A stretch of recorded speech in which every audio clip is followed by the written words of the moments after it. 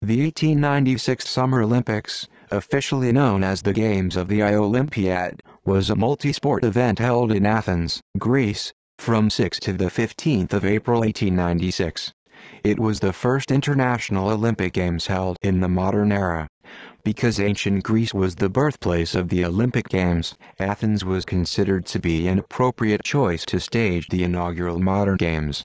It was unanimously chosen as the host city during a congress organized by Pierre de Coubertin, a French pedagogue and historian, in Paris, on the 23rd of June 1894.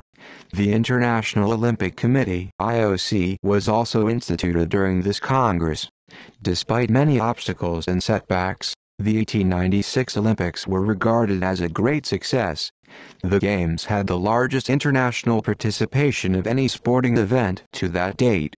The Panathinaikos Stadium, the only Olympic stadium used in the 1800s, overflowed with the largest crowd ever to watch a sporting event.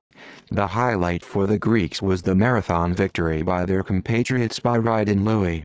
The most successful competitor was German wrestler and gymnast Karl Schumann, who won 4 events.